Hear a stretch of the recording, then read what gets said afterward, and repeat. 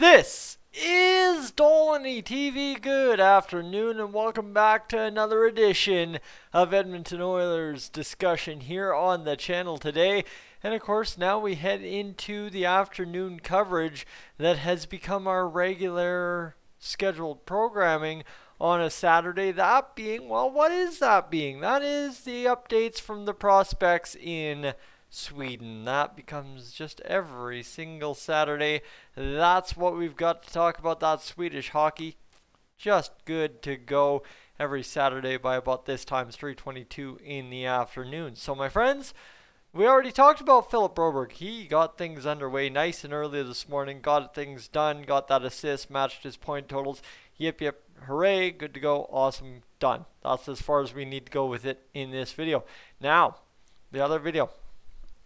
This one, the reason this one's special is, yes, I can tell you about Raphael Lavoie. He had a good play in the defensive zone, turned it into a breakaway assist, and la-di-da, great, good goal, but that's again, still not the impactful piece of this video. Raphael Lavoie, yes, he's got 17 points, 22 games, absolutely. Am I over the moon? Absolutely, but right now, it's kind of the complication that is created by this continual production that we're seeing from Theodor Lennstrom. Now, obviously, the most casual Oilers fans would have no clue why Theodor Lennstrom has any particular meaning to us as Oilers fans, but Theodor Lennstrom has very integral meaning to us as Oilers fans, because you want to talk about a complicated seventh defenseman situation. Theodor Lennstrom is exactly that for the Edmonton Oilers. We signed him way back in, I believe, the regular COVID offseason, or with the COVID pause, or whatever you want to call it.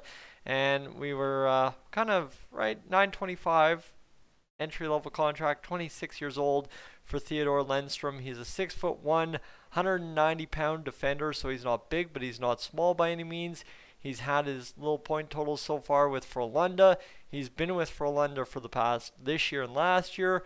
And he's been a guy that, regularly speaking, averages about 16, 15 points a season. So he's been doing all right the past couple of years. Had a really good year last year with Frolunda, having 15 points in 31 games.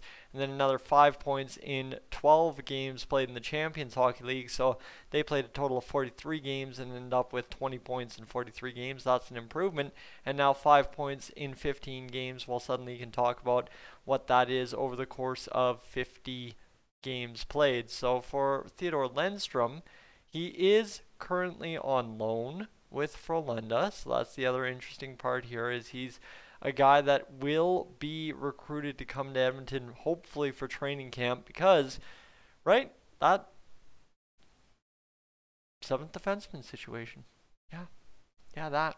I know, we don't want to talk about it, because we'd all love to say Evan Bouchard and Philip Broberg are going to waltz in on this blue line and get the job done. Good gold, great. But I really don't think that's going to be the case. This really isn't the year for it. But again, depending on taxi squads in the AHL situation, I guess that remains to be seen. But I would much prefer Evan Bouchard and Philip Broberg playing full seasons over in Sweden, getting all their games in and continuing to grow their game, rather than see maybe half the games out of what is going to be already a reduced NHL schedule, right? Philip Broberg, day by day, looking more likely he will stay in Sweden. That's fine, that's fine. We're good there. Evan Bouchard, yes. If Evan Bouchard is the guy that's going to make this team, he's the guy that's going to make this team. That's fine. I'm not too worried about it. The only issue is I'd rather see him in a top 6 role than see him not in a top 6 role, i.e. the 7th defenseman or a taxi squad situation. And outside of that, you've got William Lagesson, who as well is on loan in the Allsvenskan, continues to do things well, but prior to Lennstrom, figured to be the 7th defenseman. Right there again, there it is, and I'm blanking on it every time, but William Lagesson, Evan Bouchard, Theodor Lennstrom, those are your names you need to be aware of. And don't you mind throwing Chris Russell into that mix as well. You cannot forget that Chris Russell may very well end up sitting quite a few of the games this year. Well, magically, if you have a taxi squad with cap implications and stuff, you could very well have Chris Russell in that taxi squad and him not count against the cap. Think about that as well, right? For Vancouver, a Louis Eriksson, for Calgary, even if they find themselves wanting to give a rookie a shot, a Milan Lucic, or there are so many implications to what a taxi squad could mean. But at the end of the day, it really does come down to who your seventh defenseman is this year and how you see the top six shaping up. Right now, as it stands on the left side of the ice, all we have is Caleb Jones, Chris Russell, and Darnell Nurse. And if you want to talk about, am I feeling good about that? Realistically, no, I'm not. But Caleb Jones, as long as he proves to be a capable top four defender, because Chris Russell is no longer a top four capable defender every game, well, then we're fine. But you're still relying on Darnell Nurse to play incredible defense as a number one, where we've seen him get exposed if he plays a few too many minutes a night. And then you've got the conversation, well, okay, now you've got Chris Russell in the top six. That leaves no room for Evan Bouchard because, guys, we're already rolling at best, right? Look at this. Go this way here. And you're already rolling three right-hand shot defensemen that are legit NHL players, Ethan Bear, Tyson Barrie, and Adam Larson.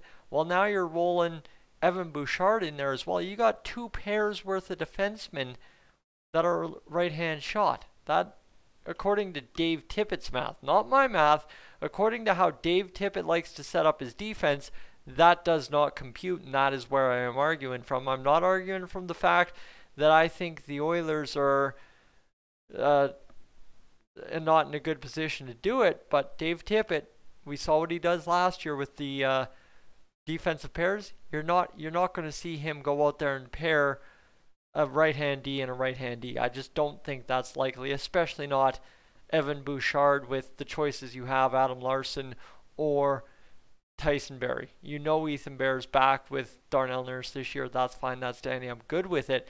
But that's kind of the situation we find ourselves with right now. So, right? But again, you could complicate it further and add Philip Broberg into the conversation. But all the while, in the seventh defenseman conversation, you have Theodor Lennstrom, who's scored 4 goals, 3 assists, 7 points in 16 games for Frolunda HC over there in the SHL, and he's looking rather sharp. All right, that wrist shot on the point on the power play, he scored a couple goals doing that this year. It's almost cut and paste, right? Bing, bang, back of the net every time he gets that puck. Very extreme. Yeah, I mean, it still looks like a slot shot. I don't know if that's just SHL ice or European ice or what the situation is there, but it's from the high slot, low point, and he goes out there and just rips it back in the net past the goalie, and that puck's coming out of the net just as fast as it went in, so you know he's clearly doing the job right. So when you look at Theodor Lennstrom, if you'd like that kind of shot, right, obviously Chris Russell doesn't have that kind of shot, so you know what, okay, all of a sudden, yeah, good to go, 7th defenseman.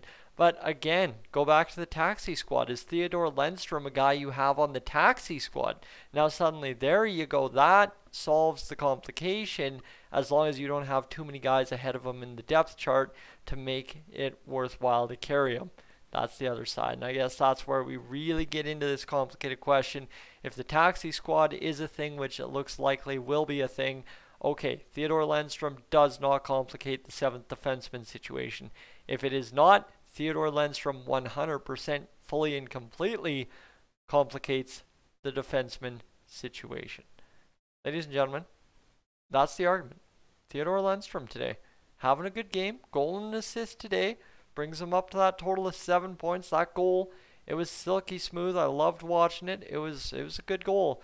But now the conversations, which we've already had, are interesting, and it continues to be seen what happens next here with Theodor Lennstrom and the Edmonton Oilers, Evan Bouchard and the Edmonton Oilers, Philip Broberg and the Edmonton Oilers, and of course William Lagesson, all the while having one of the best seasons in the Allsvenskan for defensemen as well. So question what you will, it's going to be interesting to see here what happens next for the Edmonton Oilers and their defensive situation. Ladies and gentlemen, I'm Tyson. This is Dolynny TV. Thank you so much for tuning in this afternoon. It's been a hard grinding weekend. This is now video number 8 uploaded to Dolynny TV since Friday morning. We've still got Sunday to go, and we got this evening to go, which, if that hockey guy there, if he ends up maybe cutting off his stream a little early, maybe we'll pick up the residue and get talking live, everything and all things Edmonton Oilers, and maybe a little NHL talk there too. Ladies and gentlemen, I'm up on out of here.